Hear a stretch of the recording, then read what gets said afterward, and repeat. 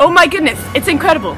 We have an Australopithecus afarensis, Lucy, in captivity for observation. Breaking news, Channel 4. The Australopithecus afarensis we planned on bringing back to the lab for testing has escaped. We have sent Sloan Castleman, on-site reporter, into the field to search for Lucy. We have embarked on a journey to look for Lucy, the lost Australopithecus afarensis, and we need to find. We almost It just slipped through our fingers. We're embarking on a journey to the park where we think she might be, as there's a lot of grass there.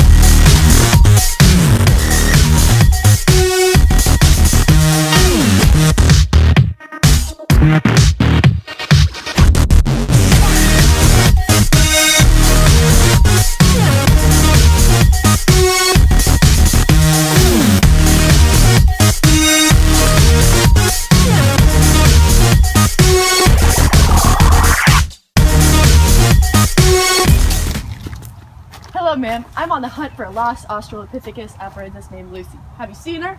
I'm not sure I have. How could I tell she was different from a human?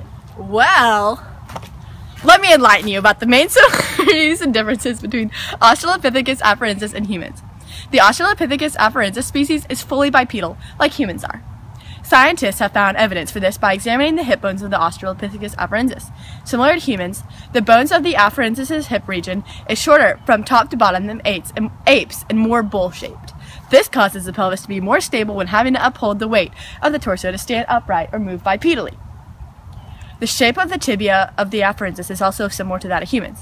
This explains why the afarensis walks upright like humans. The entirety of the egg of the afarensis is generally shorter than the leg of a modern human, but in general, the leg and foot bones of the afarensis are more closely related to humans than those of apes.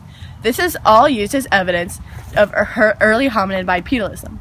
There is a fair amount of data, however, that the afarensis is adapted to live in both the trees and on the ground, unlike humans, who are only able to live on the ground. Speaking on physical structure and composure, afarensis is generally more ape-like than human-like, but there were some similarities between us and them. For example, afarensis have teeth more like modern humans than apes. However, they do have large pointed canine teeth, like apes, that do not project as far out. Another similarity between afarensis and humans is that afarensis' skull size indicates that the skull develops more slowly, like modern human skulls do. Scientists have discovered, however, that the brain of afarensis is more ape-like, only about 1/3 the size of a modern human's brain.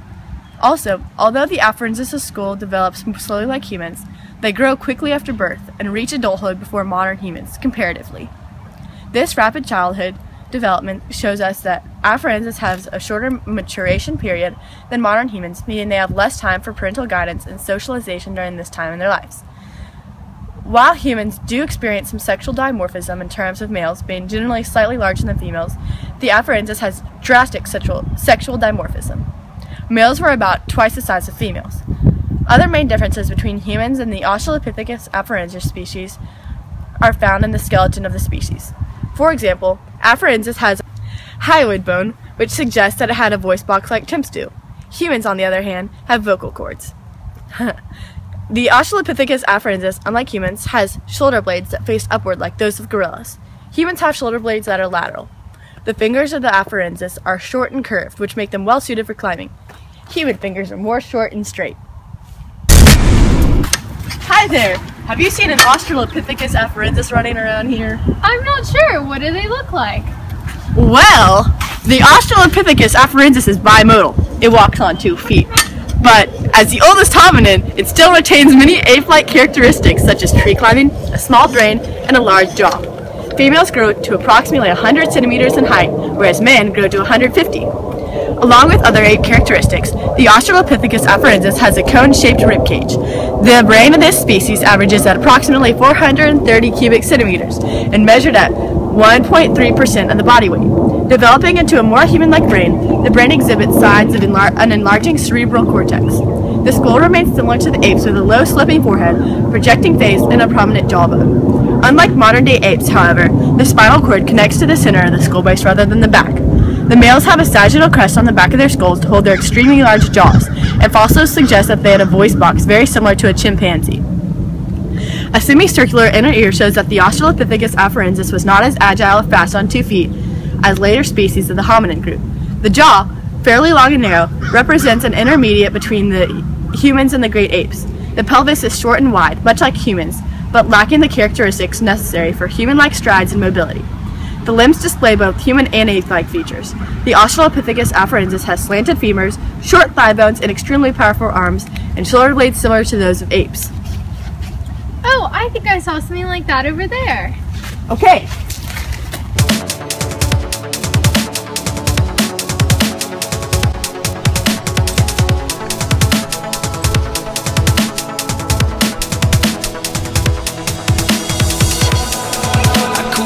You for a lifetime. You're my favorite movie. 1,000 endings. You mean everything to me. I never know what's coming. Forever fascinating.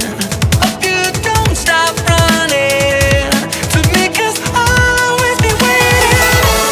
You are my cinema. I could watch you forever.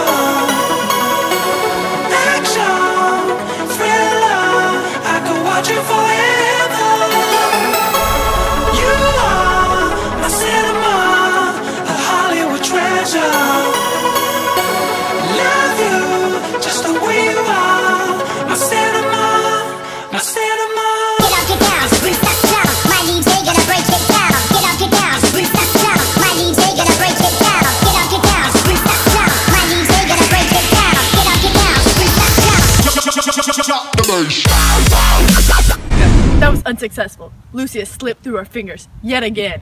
Back to the chopper!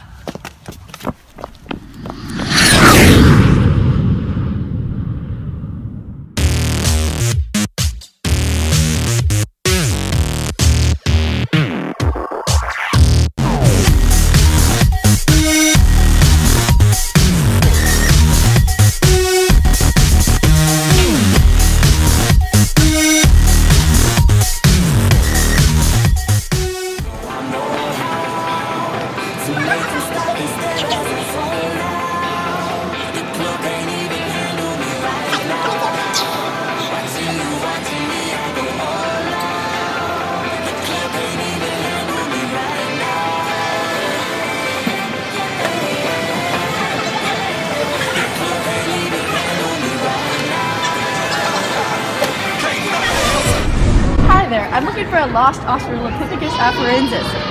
Do you know where I can look? Well, what kind of place would you find that in? Well, they've lived in Eastern African countries such as Ethiopia, Kenya, and Tanzania. Well, the Galleria sounds pretty different than all of those countries. You might try looking someplace else. Well, we kind of brought them back from Africa. However, they live in both trees and on the ground, which is probably one of the main reasons that their species survive so long. So they could be around here somewhere. They might live right on the border of the forest and the savanna. They live in groups around a dozen, and the males most likely remain in one group, while the females move around after becoming sexually mature. Do you see anywhere like that? This kind of is a jungle area, so maybe look around here. That sounds like a good idea. I think that's Hey, I heard you are a wild one. Ooh, if I took you. Great place to look. Australopithecus afarensis are social creatures and do live in small groups of men, women, and children. I think I'll go look in the log, as they use sticks and non-durable plant-like substances as tools. Okay, the log is free. Hey, I heard you like the wild ones, wild ones, wild ones. Oh, I like crazy, foolish, stupid, probably going wild, fist pumping music. I might lose it, glass to the roof, how we lose it, lose it, lose it. I don't care tonight, she don't care, we like almost there, the right vibe, ready to get live, ain't no surprise, take me so high, jumping those dives, surfing the crowd. Ooh, said I gotta be the man, I'm the head of my band, mic check 1, 2. Shut them down in the club where the Playboy does, so they all get loose, loose, out the bottle, we all get fit in again tomorrow. Gotta break rules, cause that's the motto, club shut down 100 supermodels. I think I saw Lucy trying to buy ice skates. I'm gonna go try and find her. I think we got something. Hey, it's my girl Hannah. Oh, and I is on the track right now. Let's go. Tonight, we gonna get this. Tonight, we gonna get this. Tonight. gonna get this. We're gonna get this. We're gonna get this. I can hear you cranking up them speakers. I don't.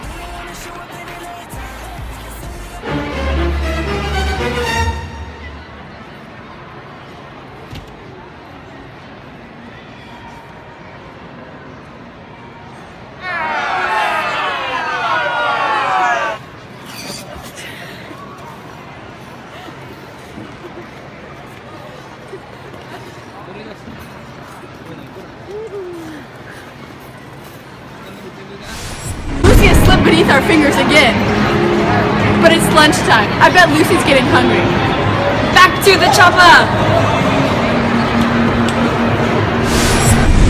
How do humans communicate in a complicated way if Australopithecus afarensis can't? Well, according to an article published by the Australian Museum, the speech of modern humans requires a complex coordination of breathing muscles in order to vary pitch and produce long sentences, like I'm doing now. Because the Afarensis has a comparatively narrow spinal cord to humans, they lack the nerves that enable the fine control of muscles necessary to coordinate breathing and speaking. Finally, the brain is large, but it's still only as large as a chimp's compared to humans, and it's structured similarly to chimps. And so, therefore, the Afarensis is capable of proto-language, which is defined as a form of communication that lacks the syntax and grammar of modern human language. Enough talking. Step on it!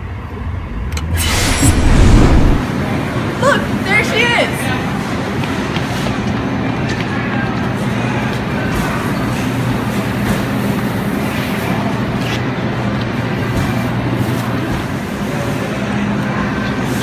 Yeah, Lucy just got a sample, which makes sense because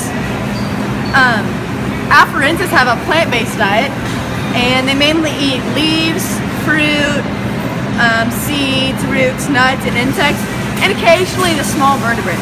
Brackets of their teeth indicate soft, sugar-filled fruits. When vegetation wasn't plentiful, scientists think they ate hard, crunchy things due to the size and shape of their teeth. The funny thing is, micro-dentalware studies show that at times of poor vegetation, they still didn't eat brittle things. So, there's a mystery in science regarding the relationship between the Afarensis and the potential of their teeth to eat hard things in their diet. I'd like to buy this chocolate. Hey, that would be 50 cents. Okay, here's 50 cents. Next customer, please.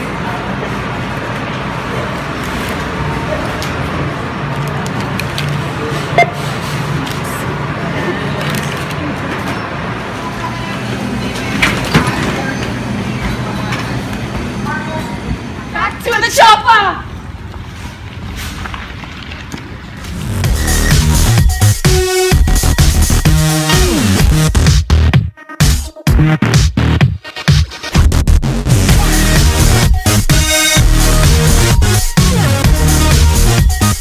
The search for Lucy continues. In the wild. Back to you, Sloan. Sloan Castleman in the field. I'm trying to call out to Lucy. Scientists have concluded, with the evidence available to them, that A. Afarensis have no language or speech abilities. Therefore, my best shot at communicating with Lucy is through how we hear chimps speak with each other. As with all apes, communication is very important to the Australopithecus afarensis, and scientists are led to believe that they may have been as vocal as modern chimps are today. There are a few important factors about Australopithecus afarensis' physical structure that indicate why they did not have the language or speech capabilities. First of all, the base of the skull of the afarensis is ape-like in shape, meaning that they had ape-like vocal tracts. Ape-like vocal tracts are limited in the range of sounds they can produce, so therefore the afarensis is restricted in this way.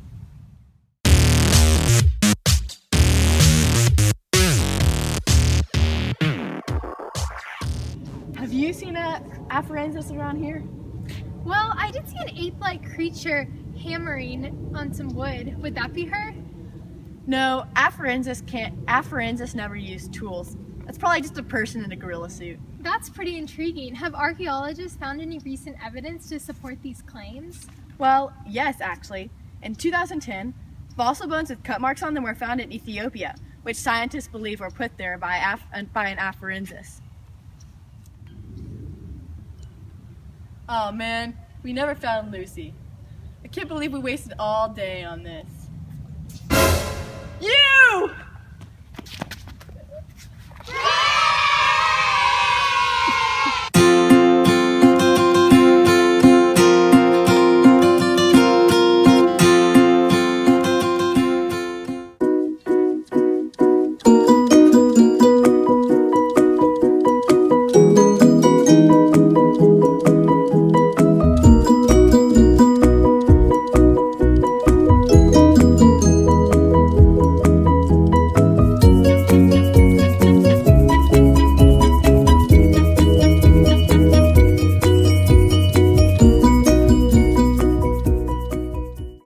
Breaking news, Channel 4. The Australia...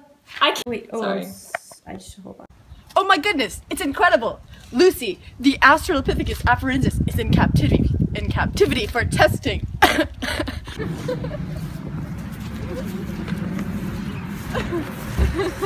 White t-shirt a problem? Oh, she's gonna run across. Okay, wait, let's practice. So, what exactly? Did it work? I should have just... Should I come around? So that's like approach. But there she is. Ben, this is Ben.